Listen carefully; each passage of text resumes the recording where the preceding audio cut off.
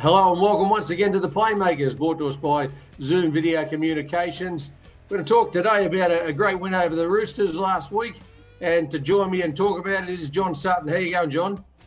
I'm good, Marcus. How are you? Yeah, very good, mate. Obviously, great after a win over the Roosters. How did you see the game yourself? Oh, look, it's always good to beat the Roosters, especially when you score 50 points. I think, our attack really flowed on the weekend. I think, our defence was there, but, our attack was really good. It was good to see Nico score a couple of tries, and just the boys' all-round shapes all across the field was, amazing. And, that's what we needed, and it was good to put a score on the Roosters. Yeah, and the Roosters come out swinging in the press, obviously, over the last few days. And, with the Latrell incident, obviously, it was bad luck for everyone involved. And I spoke to Latrell after the game, and his main focus was how concerned he was for Joe Manu. And he didn't speak anything about what suspension he was going to get. He said, I just don't like hurting people like that. And that just sums it up. But that's not reported in the papers. Yeah, a lot of stuff does get reported in the papers, the good stuff. But, Latrell's played a lot of footy with Joey, and I'm definitely sure he didn't mean to do it. It was just an unlucky incident.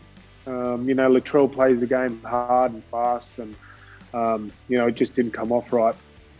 Yeah, it's funny. I have a little bit of a sinister look at what's happening, and I've seen it over the years where coaches are struggling with performance and that. They tend to try and take the spotlight away from where it's been. I had a look at our stats. Over the last 2 years, we've scored about 160 points against the Roosters, so an average of 40 a game. I'm not sure if there's a bit of a deflection there. And they talk about, Latrell being sent to the sin bin, etc. They didn't score a point in that time, and we scored a try with 12 men. Yeah, it just shows that, the boys are on. The Roosters didn't really throw much at us, and, we did score a try with our 12 players. So, we just got to keep worrying about us and don't worry about anyone else. Just focusing on what we can do. And obviously, looking after Trell. He's getting punished in the media, but we know what kind of bloke he is and what he means to this team. Yeah, you're right there, son. Trell knows we're all behind him. He's the first to admit it was something that went wrong. It was an accident. But, he's the first to say he doesn't want to hurt anyone. And, they're making all this thing out in the media about the punishment. Latrell put his hand up straight away and just took the punishment. Said, all right, I've stuffed up here. I'm taking the punishment. That's it. So, there was no talk of wanting to go in and fight or anything like that. So that's a mark that he actually does feel remorse for what's happened. Yeah, definitely. I don't think, Trell wanted to go fight anyone. He just wanted to check on a mate, someone who's played a lot of footy with. And that's what kind of person he is, he's a caring person. And, yeah, I don't believe all the stuff they throw in the media. It's all bullshit. No, mate, the good thing about it, I can feel the vibe within the team that, we got places to go in front of us. What's behind us now. We've got a new start, a new team coming in this week. We've got a lot of young players. Lockie Ilias making his debut. Tautau Moga making his debut for the club off the bench. David Mawali comes back in. Blake Taft's going to fullback. So it's going to be great for all our members and fans and supporters to see, some of our younger players are going to be with us for quite a while, making their mark this weekend. Yeah, definitely. It's a great opportunity for all the players, especially the young players who haven't played first grade. I'm really excited for Lockie. He's trained really hard this season. He never whinges or anything like that, and he's got the game that I think can go a long way in the NRL. And I'm really excited for him, and can't wait to see him play this weekend. Yeah, another little side note on that. I know that Benji Marshall has been one of his idols as he's grown up playing rugby league, and I'm sure there's many players and kids out there that's the same to them. But to be able to debut with him playing 5'8" with him, I think it'd be a calming influence on the weekend. Oh, definitely. Benji's done it all, and Lockie's just at the start of his career, and I'm sure he's learned a lot from Benji this year. So, it's a dynamic halves pairing. Yeah, I'm looking forward to see how it goes. But getting back to the weekend, what about the performance of the GOAT, Mark Nicholls? How good? Oh, he's just doing GOAT things, you know.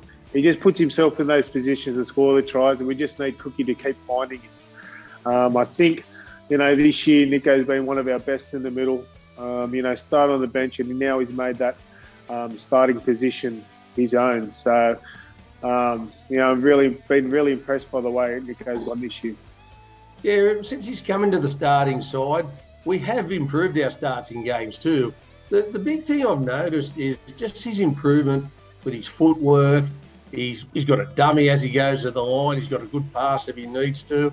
But he's asking questions of the defence in the middle of the field, particularly in good ball. Yeah, definitely. You know, he has got that passing game, and his footwork is pretty good. He's got all the skills, but he's also, you know, tough, and he's been, you know, putting his body on the line. And the way he's running, it's damaging. I think he's deceptively strong too. You know, for his size, like he's not the biggest front row in the game. He's tall and rangy, but you know, he's got a good feel for the game and he understands what's around him. So his footwork and a spin here and there just puts him in the places he needs to be. And I think that comes back to experience. Yeah, definitely. You know, he's just keeps working on his game bit by bit, and he's got that lethal left foot step. It gets players standing still, and he can beat them either side. So, yeah, very impressed with Nico. And it's been a great reward for him this week. Wayne's giving him the captaincy of the club. So, anyone, as you know, mate, you were so proud of it when you were captain of this great club, and he gets a chance to do it on the weekend, and I know he's really excited about it. Yeah, that's awesome. You know, it's a great honour to captain this club, and you know, I'm sure Nico will do us proud, and yeah, lead the boys out there, and he'll be proud himself to do that. Yeah, well, he deserves two tries. He deserves to be captain by scoring 2 tries. Hasn't one of his mates got a bet that they've got to live up to as a result of the double? Yeah, so apparently when he was playing reserve grade, he made a bet with his mate if he ever scored 2 tries in the NRL that his mate would get a tattoo of, I think, a little goat on on him. So, no, it's awesome to see that kind of stuff, and yeah, I'm excited to see what these tatties. Yeah, he's just the boys love Nico. Like, you know, when Wayne announced he got the players' player last week, and when Wayne announced in the meeting the other day he's going to be captain, there were almost standing ovations throughout the room, and he loved it too, Nico. He's very proud of it. Yeah, it's going to be exciting for him, especially with a young squad. They can look up to him because he's always leading up in the middle, and you know, he's a champion bloke, so I'm very happy for him. Yeah, and I'm looking forward to this week, Sutter. I mean, it's been a long time coming. The last game of the home and away series, and then the championship rounds begin. But just looking forward, and everyone else out there, all the Rabbitoh brethren should be looking forward to how these young players, with some of our established players, perform this week. And one thing I do know, the bond is really tight. Yeah, it's always been tight, but obviously with everything going on, you know, the boys would have bunked down and really had that good time, spend that time together, and you know, I'm sure they'll be firing this week and obviously leading into the finals. Well, I'm looking forward to it, Sato. I'm sure you are. Hope you and the family are safe down there in Sydney, as with everyone else in New South Wales and anywhere that's struggling with the COVID. Keep turning the TV on when the Rabbits are on.